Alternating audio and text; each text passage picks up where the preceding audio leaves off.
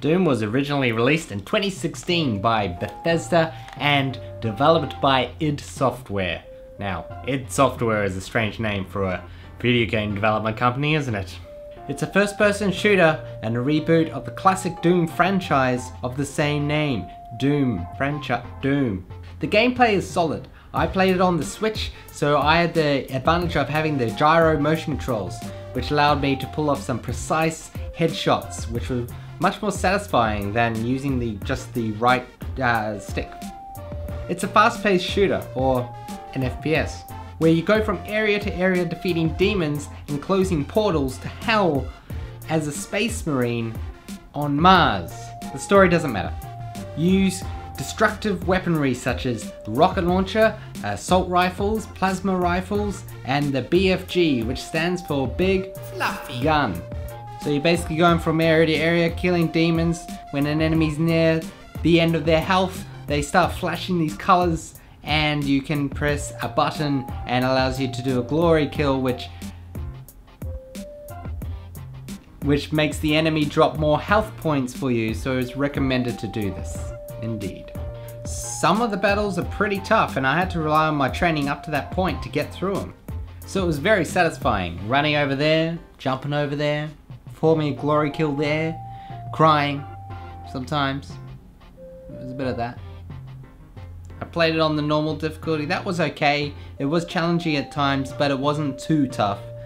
But on the hardest difficulty, I tried that once. It didn't go so well for me.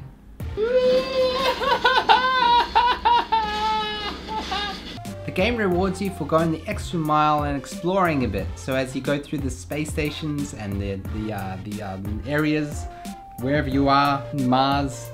I'm not too knowledgeable with the geography of Mars, but as you're going through these stations and these areas and these bases, you might come across some secrets. If you find a tunnel, you might go, oh, what's down that tunnel? Or like, oh, what's that do? Whoa. And it rewards you, like, for example, there's a secret room I found that was just like the original Doom. It had the same textures of the original Doom, and it was like, transported me back to 1952, where Doom came out, and I was like, whoa, I'm like really old now. It was a nice touch.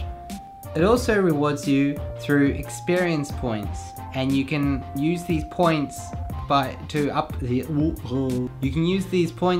upgrade your weapon and your suit as well. So it's basically like perks like any other RPG, but it's great. It's a nice add-on to what is really the pretty bare-boned sort of game. Well, I wouldn't say bare-boned, but I mean like the original Doom didn't really have any RPG functions like this does, so it's a welcome addition nonetheless. Now if only I could find the same level of creativity and perks to living in this consumerist and cultured starved Australian society that I do live in. As I went along, I found some voice recordings of dead people, and they were telling me how they died and stuff. Well, they didn't. Mostly they were telling me that this space station was taken over by demons, and I already knew that. It was just, music is this pulsing electric rock that picks up every time you're in the middle of this big fight with all these demons coming at you, and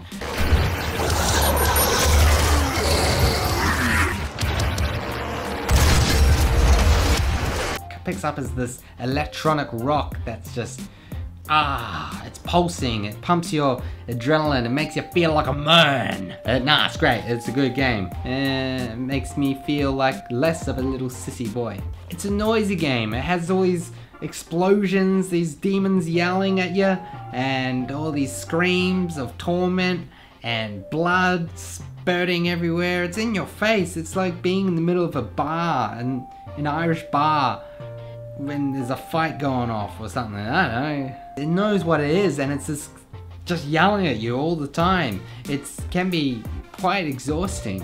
I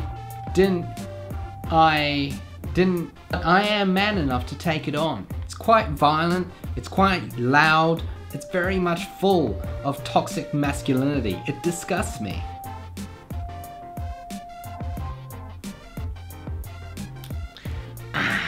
Obviously, if you want even more of a manly experience in your 60 frames per second and higher resolution, you go on the PC. But since I'm a little ninny and I can't afford a massive PC to match my massive cock, I have to play it on my little switchy poo and... But no, in all seriousness, the Switch version does hold up, and I didn't really notice any of the frame drops. There were some, but it wasn't enough to hinder the gameplay.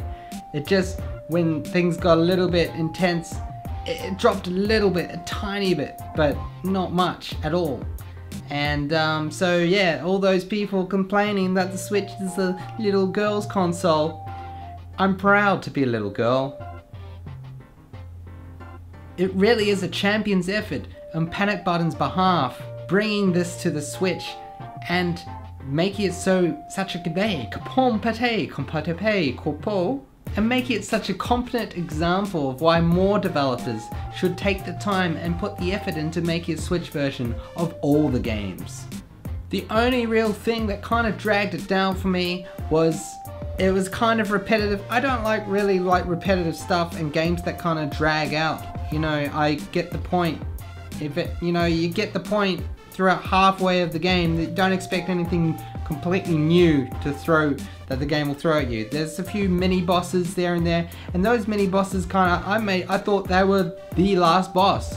And no, there was more game to it. If you like that sort of stuff, hey, that's a pro. But I don't like it, so it's a con.